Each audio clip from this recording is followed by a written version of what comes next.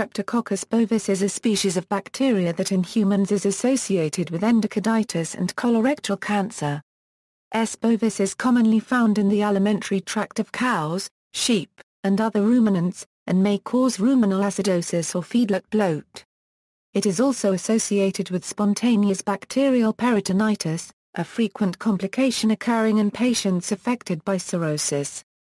Classification: S. bovis is a catalase and oxidase negative, non-motile, non-sporulating, gram-positive lactic acid bacterium that grows as pairs or chains of Cauchy. It is a member of the Lancefield group D Streptococci.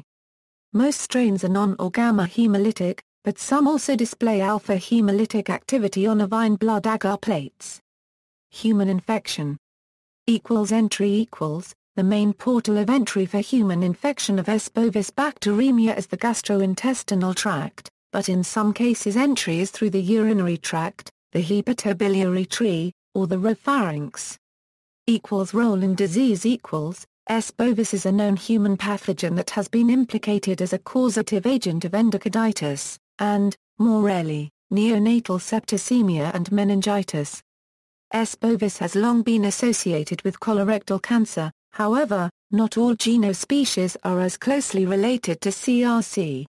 A recent meta-analysis on the association between S. bovis biotypes and colonic adenomas carcinomas revealed that patients with S. bovis biotype I infection had a strongly increased risk of having CRC, compared to S. bovis biotype II infected patients. This analysis clearly indicates that S. bovis should no longer be regarded as a single bacterial entity in clinical practice. Only Streptococcus galliticus infection has an unambiguous association with colonic adenomas carcinomas that markedly exceeds the prevalence of colonic malignancies in the general population.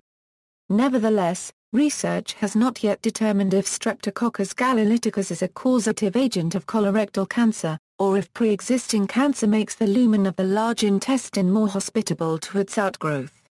Ruminal effects: when ruminants consume diets high in starch or sugar, these easily fermentable carbohydrates promote the proliferation of S. bovis in the rumen.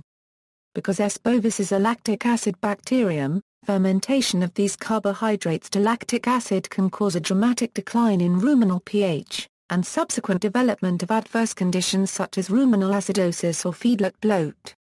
References. External links: DDB 31906. Streptococcus bovis. Streptococcus group D infections at eMedicine.